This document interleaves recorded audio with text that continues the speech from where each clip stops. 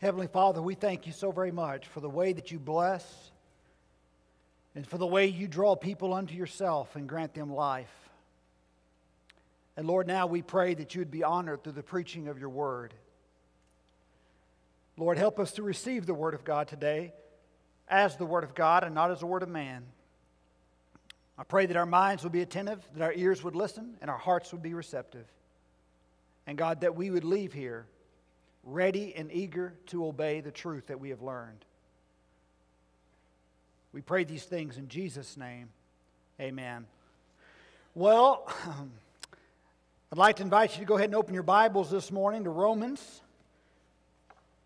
chapter 11. Now, I will say this, starting next Sunday, we will be back in our series through 1 Thessalonians. All right? We've taken a break as we've dealt with this baptism series. And as I've been praying through, I've been thinking, how in the world do I end this series? Well, one of the ways you've already experienced was through our baptism celebration. But this morning, I'm going to be preaching from a very, very lofty passage of Scripture. And so, if you'll look there at Romans chapter 11, I know that your bulletin says verse 36, and that'll probably be what's on the screen. But I actually want to back up and look at verse 33, leading up to verse 36. What we have here is a doxology, a praise to God, an exuberant praise, a wonderful praise, an exalted praise given to the Lord. And it says this, "Oh, the depth of the riches and the wisdom and the knowledge of God. How unsearchable are His judgments, how inscrutable His ways. For who has known the mind of the Lord? Or who has been His counselor? Or who has given a gift to Him that He might be repaid? For from Him and through Him and to Him are all things. To Him be glory forever. Amen." There's a word that some of you may like. It's the word marinate. I know I like that word. Because often when I think about the word marinate, I'm thinking about it in the context of a steak. Now, for those of you who are super fit, and perhaps you're a bodybuilder, then you don't like the word marinate because you got to eat everything without anything on it, right? Just raw. I mean, you can cook it, but you don't want anything else. But as I look across this room, that doesn't just look like that describes very many of us, all right? So we all would say that we love the word marinate. I love to let a steak set and marinate. Or even if you're going to eat chicken, just to put the chicken in some marinade and let it just set for a while, perhaps a day or two, and then cook the chicken and let all those juices absorb within the meat. You know what I'm talking about? Huh? That's good stuff, isn't it? Well, this morning I want to encourage us to marinate in the majesty of God. Just sit and let's just soak it in. This passage that we come to today, as I've already said, is known as a doxology, an end praise. Paul's been thinking, he's been writing, he's been contemplating, and everything that he's been thinking and writing and contemplating eventually just gives forth to this doxology, this exuberant praise unto God.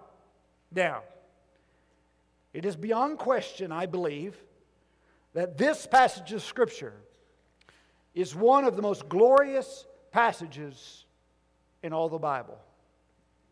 And I could list you many scholars who would support that view. However, we must ask the question, what led to this wonderful doxology? What led to this verse 36? For from Him and through Him and to Him are all things. To Him be glory forever. What was Paul thinking about? What led to this statement? Well, primarily there's two views. One view says that Paul was reflecting upon what he wrote in chapter 11.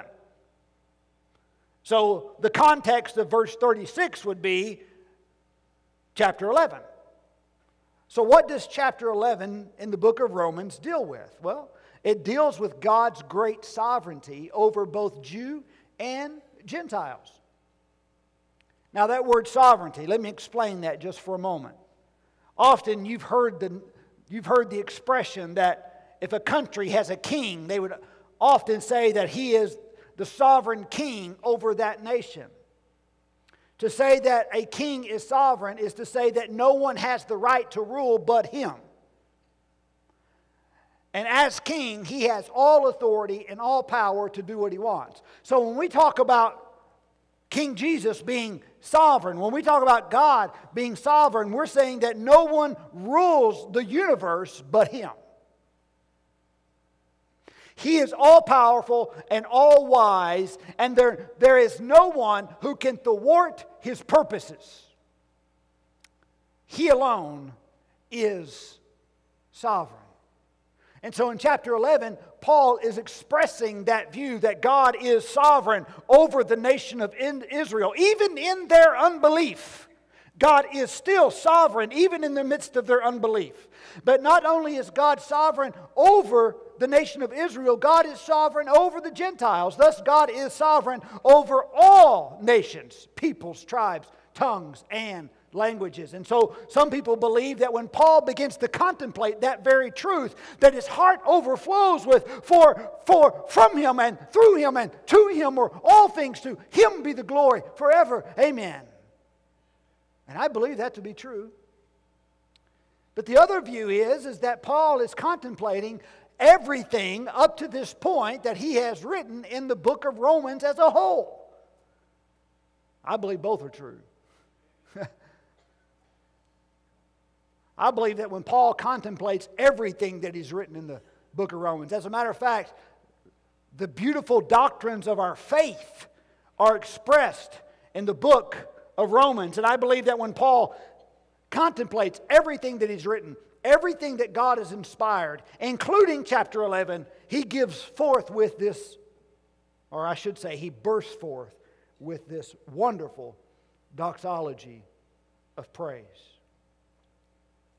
So now, here's how I expect this message to go. If we are going to have the same exuberant praise as that of the Apostle Paul, we need to be reminded of the doctrines that are taught in the book of Romans. And so starting there in chapter 1, we're going to take a journey through each chapter. And I'm going to discuss briefly the beautiful doctrines that are found in the book of Romans. Now, we'll end by culminating with verse 36. But here's what I want to say to you at the very beginning. There is the opportunity for you to have great blessing today. I mean, you can be blessed beyond measure. You can have peace such as perhaps you've never known or haven't had in a long time. You can have a confidence in God today that is beyond your understanding. But you've got to be willing to take the journey with me. You've got to be willing to practice discipline and stay engaged and not allow your mind to wander off or to pick up your phone and scroll through your Facebook or draw mustaches on the preacher's face on the back of your bulletin. I have found those laying around. But what we are going to need you to do is to stay engaged so that you can receive a blessing today. As we back up to Romans chapter 1, the first doctrine that really we come in contact with is this idea of man's depravity. That mankind as a whole, without Christ, that's including you and me, mankind as a whole, without Christ, without our salvation, we are absolutely, completely depraved. As a matter of fact, In Romans chapter 1, verse 18, it says, "For the wrath of God is revealed from heaven against all ungodliness and unrighteousness of men, who by their unrighteousness suppress the truth." So the Bible tells us that not only are we all depraved, but as a result of our depravity, God has holy indignation. So we've just learned two doctrines. That mankind without Christ is depraved in sin. And as a result of that, God has holy indignation towards them. God has holy anger. God has wrath. For the verse says, "For the wrath of God is revealed against all ungodliness." So we see the doctrine of depravity, and we see the doctrine of God's holy indignation, God's wrath. But he goes on to say, if you look at verse 29 of that same chapter, to make sure that we understand that he's including us all in this depravity, he says in verse 29 of chapter 1, "For this reason God gave them up to dishonorable passions. For their women exchanged natural relations for those that are contrary to nature, and men likewise gave up natural relations with women who were consumed with passions for one another, men committing shameless acts with men and receiving in themselves the due penalty of their error." Now see, we would automatically say, well, that's talking about homosexuality, that's talking about lesbianism. Well, let's just make sure that we're all included. So let's go further. Let's read. In verse 28, "And since they did not see fit to acknowledge God, God gave them up to a debased mind to do what ought not to be done. They were filled with all manner of unrighteousness. They were evil, they were covetousness, they were malice. They are full of envy, murder, strife, deceit, malicious. They are gossips, slanderers, haters, insolent, haughty, boastful, inventors of evil, disobedient to parents, foolish, faithless, heartless, ruthless." Just covered all of us, didn't he? He just covered everyone. And in this passage of Scripture, he is telling the human race that without Christ, we are all in depravity, and as a result, we are under the holy indignation of God. We are under the wrath of God, because God himself is holy and God hates sin. But then he goes on to say in chapter 2, verse 2, he says, "We know that the judgment of God rightly falls on those who practice such things." Now we look at this and we would have to conclude that to some degree or another, we've all practiced these lists of sins, these catalog of sins that Paul has listed. So therefore, as a result of these sins that we've committed against a holy God, we are under God's judgment, and rightly so. So, the first doctrines that we learn there are of man's depravity and God's righteous indignation. And still, if you don't understand your depravity without Christ, let's move on to chapter 3. And you'll look at there at verse 10. And it says, "As it is written, none is righteous, no, not one. No one understands, no one seeks for God. All have turned aside together. They have become worthless. No one does good, not even one." You say, "Well, I'm not a bad person. I don't do a lot of bad things. As a matter of fact, I'm pretty good." Listen, without Christ, there's none righteous. Without Christ, there's none good. None. We are all depraved and under the righteous indignation of a holy God. And rightly so. So, think about that. You say, "Well, man, that doesn't cause me to burst forth with exuberant praise." Well, we're not done. But in order for us to truly appreciate what God has done in our lives through Christ, we first need to understand what God has done. And we can't understand what God has done unless we first understand who we are without Jesus. And so far, we've learned just out of the Word of God that all have sinned and fallen short of the glory of God. And for the wages of sin is death, but the free gift of God is eternal life in Christ Jesus. So we've learned about depravity, and we've learned about God's holy indignation, God's wrath. And then we move on to there, and we make our way to chapter 3, verse 21. And here we are introduced to another doctrine, God's righteousness, or righteousness. He says, but now the righteousness of God has been manifested apart from the law. In other words, you can't work for your salvation. Although the law and the prophets bear witness to this, the righteousness of God through faith in Christ Jesus. For all who what? For all who believe. For there is no distinction. For all have sinned and fall short of the glory of God, and are justified by His grace as a gift through redemption that is in Christ Jesus. Listen to this word coming up. Whom God put forward as a propitiation by His blood to be received by faith. That is to show God's righteousness, because in His divine forbearance He passed over former sins, and it was to show His righteousness at the present time so that He might be just and the justifier of the one who has faith in Jesus. Let me make it simple. He says, listen, yes, we are depraved. God has holy wrath, but listen, God is also righteous. And listen, this is what blows my mind. And by grace through faith in Jesus, you are made righteous. See, now you're beginning to understand the glory of these doctrines. And you're made righteous not through your good deeds. You're made righteous as a result of God's grace. Think about it. The moment you trust in Jesus Christ as your Lord and Savior, you are clothed in the righteousness of Christ. But you see, he also mentions another doctrine in that verse. He mentions that awkward word, perhaps, that we don't hear very much. It's the word propitiation. That word simply means to satisfy.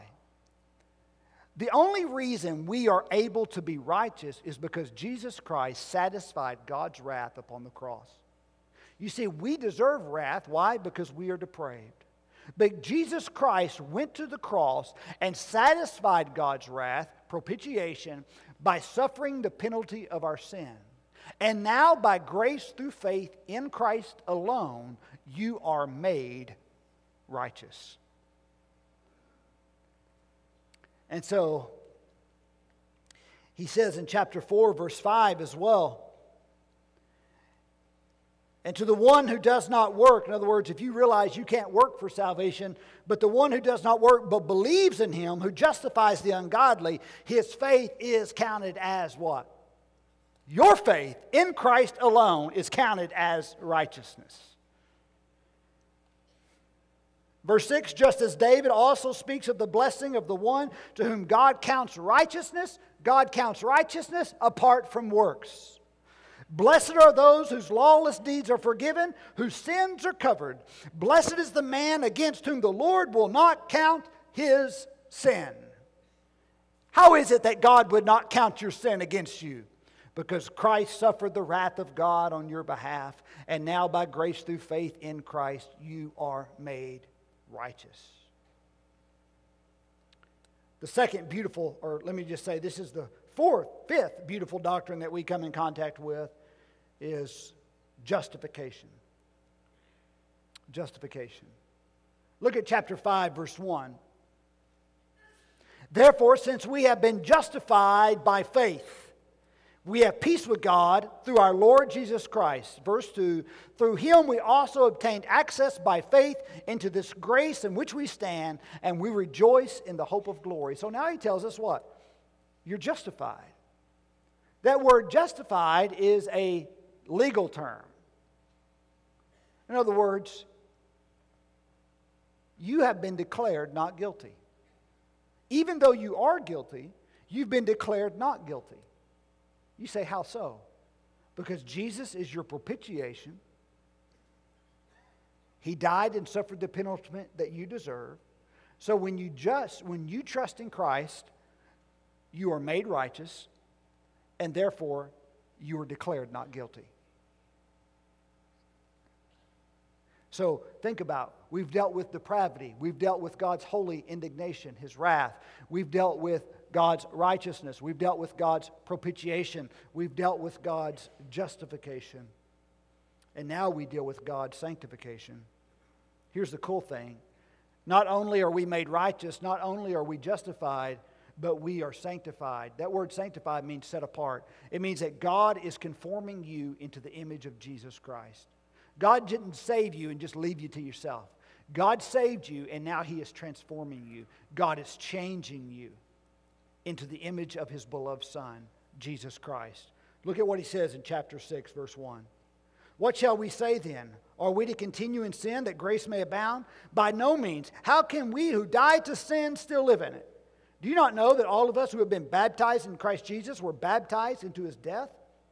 We were buried, therefore, with Him by baptism into death, in order that just as Christ was raised from the dead by the glory of the Father, we too might walk in the newness of life. God is sanctifying you. If you are genuinely saved, you are walking in the newness of life. You are being conformed into the image of Christ, and this is a work of God's grace. He says in chapter 6, verse 12, let not sin, therefore, reign in your mortal bodies to make you obey its passions. Do not present your members to sin as instruments of unrighteousness, but present yourselves to God as those who have been brought forth from death to life, and your members to God as instruments for righteousness. For sin will have no dominion over you. Before it did, but sin will have no dominion over you. Why? Because you are being sanctified, since you are not under law, but under grace. So the sanctification of God. God saved you. He delivered you from the bondage of sin. He delivered you from the penalty of sin. And as you walk with Him, He is delivering you from the power of sin. And then ultimately, one day in glory, you will be ultimately saved from even the presence of sin. And the next beautiful doctrine that we come to chapter 8. You also see sanctification in chapter 7, verse 6. But let's move on to chapter 8. And here we come in contact with that beautiful doctrine of glorification. Glorification. That means one day you're going to be made perfect. Do you know that if you're a Christian? That one day you're going to receive a heavenly body, a perfect body, an eternal body, which will never perish, which will never get sick, an imperishable body. Now, how is that so? Look at what he says in chapter 8, verse 1. There is therefore now no condemnation for those that are in Christ. So if you're in Christ, you're no longer under the wrath of God. Why? Because you've been made righteous. You've been justified. You're being sanctified. So you're no longer under the wrath of God. Now we say, how is this so? Not because of anything that you've done, but because of what God has done. Look at what he says in Romans chapter 8, verse 29. This is God's perspective of your salvation. God says you're saved because of these glorious truths here. Look at what he says. For those whom God foreknew, He also predestined to be conformed to the image of His Son, in order that He might be the firstborn among many brothers. And those whom He predestined, He also called. And those whom He called, He also justified. And those whom He justified, He also what? Glorified. So there is a beautiful day of glorification that is coming. Now, if we follow how this doctrine has played itself out, these beautiful doctrines, think about it for a moment. We came in contact, first of all, are you with me? We came in contact, first of all, with the depravity of man. And as a result of that, God's holy, righteous indignation. And then the very next thing that we come in contact with is God's righteousness. God's righteousness was satisfied when He sent His Son to die upon the cross for you. Thus, God the Father satisfied His own wrath. And now, as a result of that, we can be made righteous. And when we are made righteous, we are declared not guilty. And He sanctifies us. He transforms us into the image of His Son. And one day, all this is going to give forth to what? Glorification. You're going to be made perfect. It's a chain that cannot be broken, because those whom He predestined, those whom He foreknew, He predestined. And those whom He predestined, He called. And those whom He called, He justified. And those whom He justifies, He what? He glorifies. Paul speaks of it in the past tense because it's as good as done. He says, you're glorified. Even though you're not yet, he speaks of it in the past tense because when God says it, He will fulfill it. So we come in contact with glorification. And then the next thing that we come in contact with is the beautiful doctrine of preservation. God preserves His children. Look at what He says in verse 35. Who shall separate us from the love of Christ? Shall tribulation, or distress, or persecution, or famine, or danger, or sword? As it is written, for your sake we are being killed all day long. We are regarded as sheep to be slaughtered. Now in all these things we are more than conquerors through Him who loved us. For I am sure that neither death, nor life, nor angels, nor rulers, nor things present, nor things to come, nor powers, nor height, nor depth, nor anything else. In other words, if I left something out, nor anything else in all of creation will be able to separate us from the love of God, which is in Christ Jesus our Lord. Those whom God makes righteous, those whom God justifies, those whom God is sanctifying, those whom God promises glorification are being preserved by the powerful, omnipotent hand of a sovereign King of glory.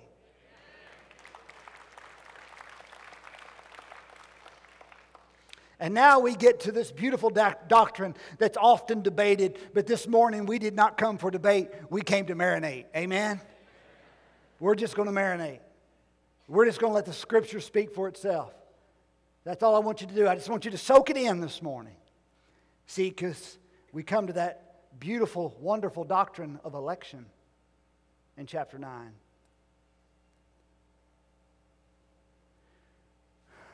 And we see that. Look at chapter 9, verse 6. He's thinking about how the nation of Israel has, as a whole, has turned its back on God. As a whole, the nation of Israel has forgotten God. But he says it's not as though the word of God has failed. In other words, the nation of Israel, they're God's chosen people, and they've rejected Christ. But it's not like the word of God has failed. As a matter of fact, God's going to tell us it's a part of His plan. Look at what He says. For not all, last part of verse 6, for not all who are descended from Israel belong to Israel. Just because you're an Israelite by birth doesn't mean you're one of God's chosen Israelites. I'm just reading the Bible. Verse 7. And not all children of Abraham, and not all are children of Abraham, because they are his offspring, but through Isaac shall your offspring be named. Wait a minute. Abraham had two sons, Isaac and Ishmael. But the promise of the covenant did not come through Ishmael. So what did God do? God chose Isaac over Ishmael. You say, well, that was only because Ishmael was born of a Gentile Hagar. And so, of course, okay, well, let's follow that argument even further. So verse 7, now all the children of Abraham, because they are his offspring, but through Isaac shall your offspring be named. And Paul anticipates that people will have that argument that I just brought up. So verse 8, this means that not all children of the flesh who are children of God, but the children of promise are counted as offspring. For this is what the promise said about this time next year I will return, and Sarah shall have a son. And not only so, but also when Rebekah has conceived children by one man, our father Isaac, our forefather Isaac. Okay, so he says you don't believe in the Hagar incident. Well, then let me use Rebekah as an example. Because Rebekah had two boys of the same man, Isaac. Right? Verse 11. Though they were not yet born and had done nothing, either good or bad, in order that God's purpose of election might continue. So for the purpose of God's election, not because of works, but because of Him who calls, she was told, the older will serve the younger. As it is written, Jacob I love, but Esau I hated. Simply, listen. He says, Rebekah had two sons. Jacob and Esau. And culture says that Esau should have received the blessing because he's the older. But so that the world will know that God is sovereign and that God elects whomever He will, God chose Jacob over Esau. Not because of anything that they had done, simply because God chose to do so. Just marinate for a moment. You want to believe in a God like that, by the way. Because if you don't believe in a God like that, then that means He's not sovereign. And my goodness, what are you going to do in the midst of these chaotic events in our world? If God's not in control, then boy, we're in trouble. He's in control of everything. Verse 14, what shall we say then? Is there injustice with God? You may be thinking, well, how can that be so? Don't you love the way that Paul anticipates all these arguments? He says, is there injustice on God's part? By no means. For he says to Moses, I will have mercy on whom I have mercy. I will have compassion on whom I have compassion, so that it does not depend on human will or exertion, but on God who has mercy. For the Scripture says to Pharaoh, for this very purpose I raised you up, that I might show my power in you, and that my name might be proclaimed in all the earth. So then He has mercy on whomever He wills, and He hardens whomever He wills. He's sovereign in His election. Verse 19, you will say to me then, why does He still find fault then? For who can resist His will? But who are you, O man, to answer back to God? Will what is molded say to the molder, why have you made me like this? Has the potter no right over the clay to make out of the same lump one vessel for honorable use and another vessel for dishonorable use? What if God, desiring to show His wrath and to make known His power, has endured with much patience vessels of wrath prepared for destruction, in order to make known the riches of His glory, for vessels of mercy, which He has prepared beforehand for glory? Even us, whom He has called, not from the Jews only, but also from the Gentiles. So we see the reality that God, and this is not a sermon on election. We're just identifying one of the beautiful doctrines taught in the book of Romans, and the fact that God is sovereign in His election. You are saved today, if indeed you are, because God chose you to be saved. Marinate in that, dear friend. Absorb all you can. And if you embrace it with a humble heart, you indeed will burst forth with exalted doxology. We move on from there, and in chapter 10, we see the compassion of God's heart. He desires for the nations to be saved. And that's the beautiful thing about the infinite wisdom of God. God desires for everyone to be saved. He desires for everyone to be saved. But at the same time, we have to say that according to God's Word, those of us who are saved, we are saved because God's election. But then we come to chapter 10 and he says, listen, don't lose sight of the fact that God has a heart for the nations. Chapter 10, verse 14. How then shall they call on Him in whom they have not believed? And how are they to believe in Him of whom they have not heard? And how are they to hear without someone preaching? How are they to preach unless they are sent? As it is written, how beautiful are the feet of those who preach the good news. But they have not all obeyed the gospel. For Isaiah says, who has believed what He has heard from us? So faith comes by hearing, and hearing through the word of Christ. And so therefore we see the missionary heart of God for the nations. The compassionate heart of God for every tribe, tongue, and language to worship Him. And then we end up where we first began, in chapter 11. And in chapter 11 we see the wisdom of God. And now it begins to all make sense. Why did the nation of Israel as a whole reject the Messiah? Why? So that the gospel would go to the Gentiles. And this was not plan B. This is plan A for before time and eternity ever was. It's all a part of God's sovereign purpose.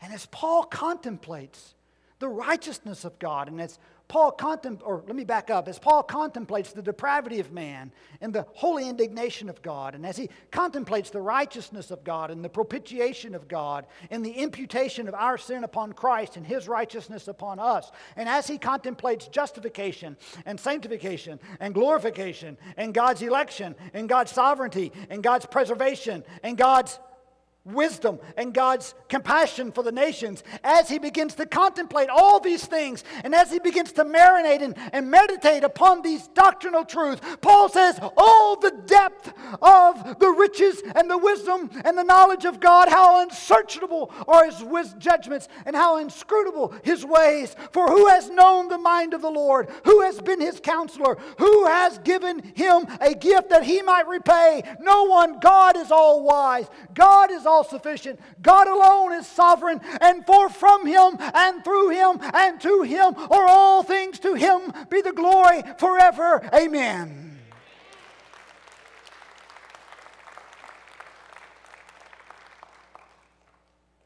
Oh, we get so hung up in questioning why God does what He does.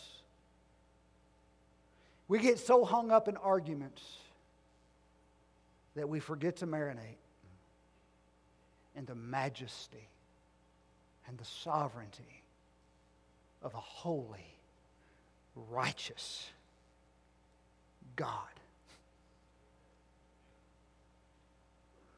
Our view of God must be elevated.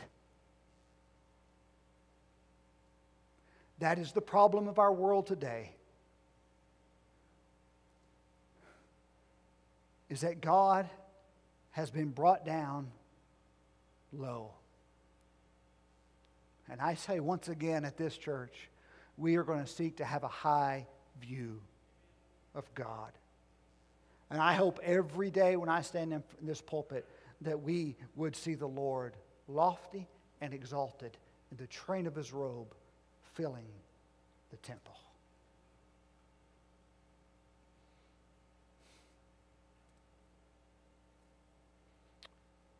Just in that last verse, verse 36, notice the prepositions. For from Him, through Him, and to Him. The prepositions being from, through, to. What do we learn from these prepositions? Number one, we learn that the fact that all things are from God means that He's the source of all things. All these beautiful doctrines that I just addressed, God is the source of them all. All these doctrines are true because God created them. But not only is God the source of the gospel, not only is God the source of these beautiful, rich truths, God is the source of the universe. And He upholds all things with His sovereign hand. All things are from Him.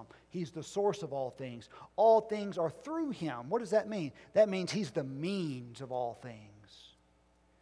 Not only did He create all things, but He sustains them.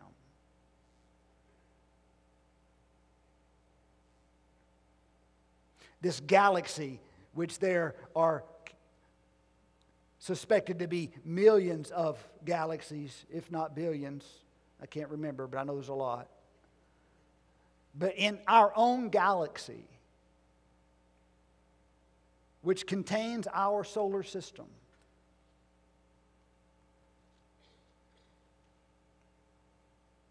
and in that solar system, there's a small planet called Earth. And do you know that the majority of our solar system is made up of the sun? the sun. And the sun is but a medium-sized star. A medium-sized star. And just in our own galaxy, including the Milky Way, and within our solar system, there's this little planet called Earth. And within that little planet, there are nations. And within those nations, there are people. And not just solar systems and not just galaxies, but the totality of the universe is sustained by God. Not only did He create these doctrines, He is the one who moves these doctrines. He sustains these doctrines as He sustains the universe. And then lastly, all things are to Him. That means that God is the end of all things. All things that exist, all these beautiful doctrines that we've talked about, and the universe as a whole, all things exist to the end of God's glory. That word glory, the word doxa in the Greek, literally means the heaviness of God, the weight of God. All things exist to declare the heaviness of God. That means that's why you exist. So as we look at this message in conclusion, we ask these three questions. Who is to be glorified? God is. Why should God be glorified? Because of these beautiful truths that we've already discussed this morning. And then lastly, how is God to be glorified? How is God to be glorified? Let us not forget chapter 12, verses 1 and 2. I appeal to you, therefore, brethren, by the mercy of God, to present your bodies to the Lord as a living sacrifice, holy and acceptable, which is your spiritual worship. Do not be conformed to this world, but be ye transformed by the renewing of your mind, so that you might be able to discern what the will of God is, what is good and acceptable and perfect. The only way to respond to such beautiful truth is to offer yourself back to the Lord, not only in exalted doxology, but to offer yourself back to the Lord in humble submission. We were radically corrupted, but sovereignly purified. Radically enslaved, but sovereignly emancipated. Radically unable, but sovereignly empowered. And the truth of God's sovereignty is the source of peace and confidence, no matter what we go through in life. I ask you this morning to bow your heads. For our musicians to come, for our pastors to make their way to the front.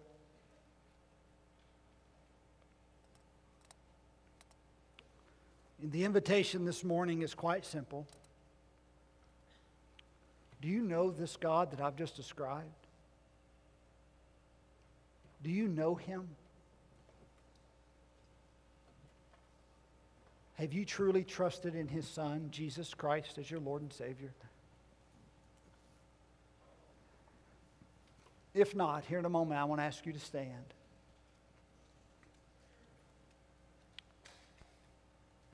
And if you need to be saved, when we stand, I want you to walk up to one of these pastors.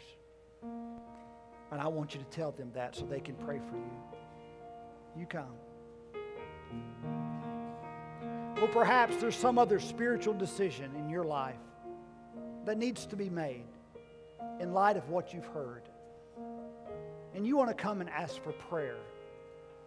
Then please respond during this invitation and come and ask for prayer.